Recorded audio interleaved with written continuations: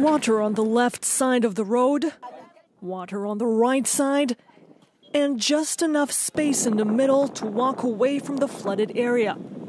Leave Pemba and the devastated villages around, try and find a higher ground.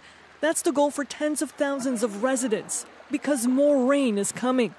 People here have another urgent problem, finding food. Cyclone Kenneth destroyed grocery stores, but this one is still standing.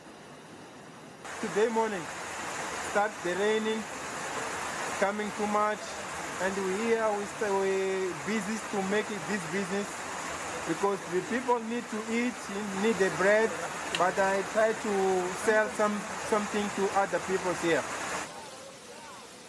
Mozambique has faced flooding before, but this year is the first time in recent history it has been hit by 2 cyclones in one season.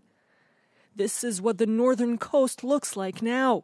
35,000 homes damaged or destroyed.